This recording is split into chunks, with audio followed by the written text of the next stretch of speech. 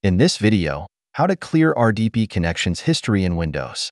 The built-in Windows Remote Desktop Connection client saves the remote computer name, or IP address, and the username that is used to log in after each successful connection to the remote host.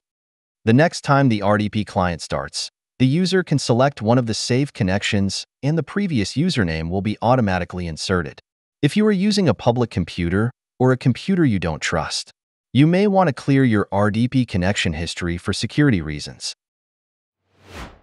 Windows stores the history of remote desktop client connections in several different places, and to completely clear the RDP history, you will need to delete the data from all of these places. First, delete RDP connection history from registry.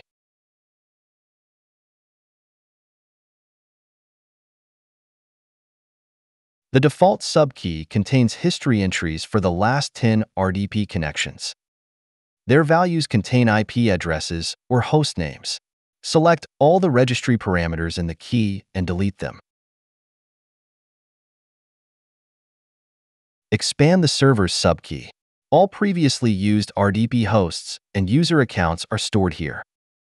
Clear all entries in the server's registry key.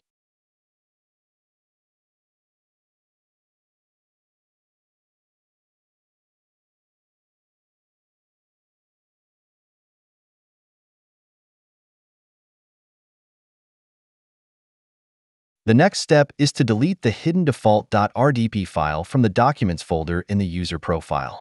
This file stores information about the last RDP connection.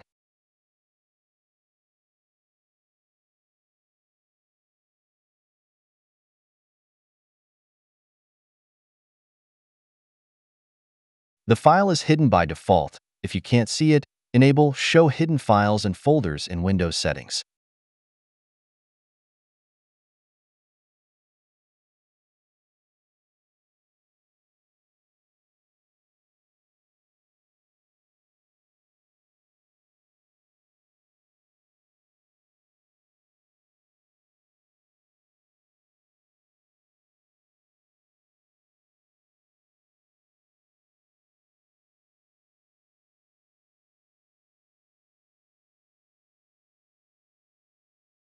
Windows also stores recent remote desktop connections in jump lists.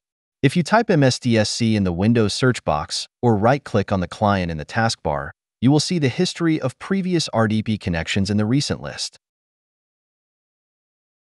To clear the RDP history in the Start menu and jump lists, clear the Recent Items list by deleting the files in this folder.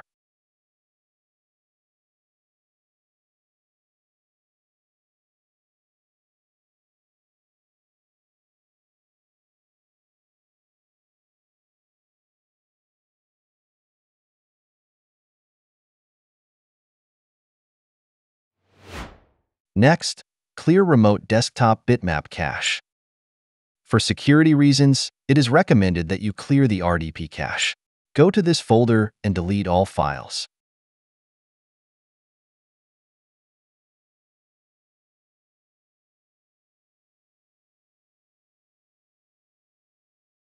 The RDP client also logs each outbound connection to the Event Viewer log.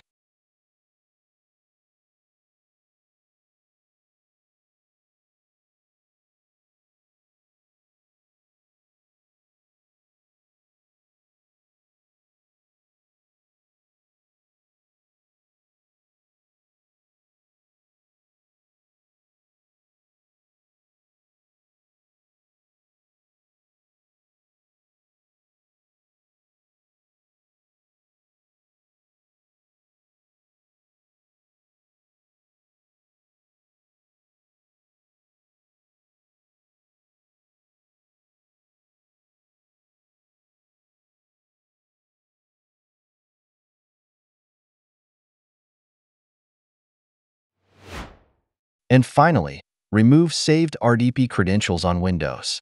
The RDP client allows you to store the user's password in the built-in Windows Credential Manager and automatically connect to a remote host without entering a password. You can delete saved RDP passwords from the Credential Manager window.